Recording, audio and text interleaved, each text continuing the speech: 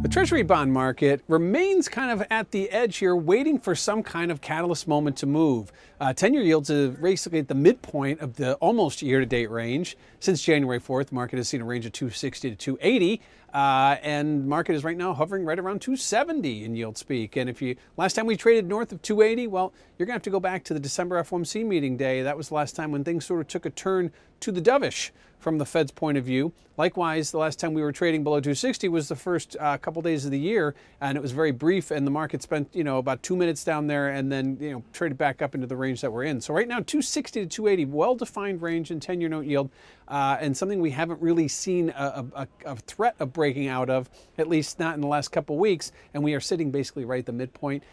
So market needs to see there needs to be some catalyst, some sort of a reason for us to get outside of that range. And right up till this point, at least since January 4th, we haven't had it. We've had some runs to it, but haven't been able to hold it. And if you can guess, market volatility starting to go back down after a brief uptick we saw. And 10-year volatility right now telling you there is no fear priced into the market, at least not over, certainly over the next several weeks. I think that right now, with the events that are coming up down the road, that may change.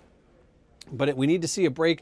Typically what we've seen here, I guess over the last several months, as yields go up, volatility goes down. That takes us back into the old range. As yields go down, volatility tends to go up as we look to break out of that old range, or at least current range. And right now, that seems to be the case as well, but we haven't seen a breakout, like I said, in well over a month. So right now, the market getting very comfortable, hovering right around that 270 yield where we sit. And what are some of the things that could get us outside of that range? Well, you're going to hear about talks with China. You're going to hear about trade deals with China. Will they go through? Right now it seems the U.S. may have some upper hand in those trade talks, and the president may use that. But up to this point, it seems to me that the market is not as concerned with no deal going through, or at least the ramifications of a no deal.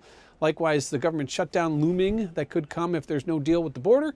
That seems to be put aside. You saw today equities started to rally. That certainly is part of that. And I think that that's going to keep Treasury yields from going lower, at least at this point. But the bigger picture stuff, the Fed.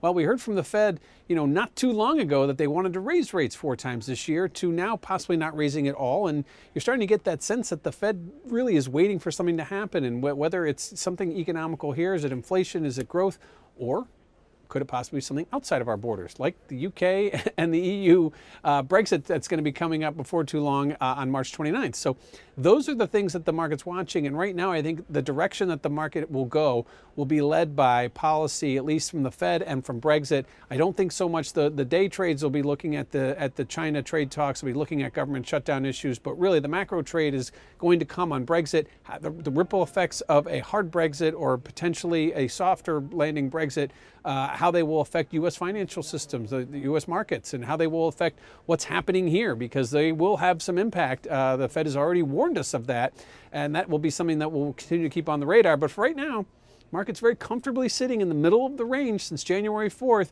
It's going to take a catalyst move. I don't think tomorrow's inflation numbers, or Thursday's inflation numbers, or Friday's retail sales is going to be enough to really push this market unless they're way off the charts. I think it's going to have to come from something bigger via central bank, or via some kind of deal, or some kind of no deal with the UK and the European Union. But again, that's a little ways down the road for March 29th, but the market will be watching.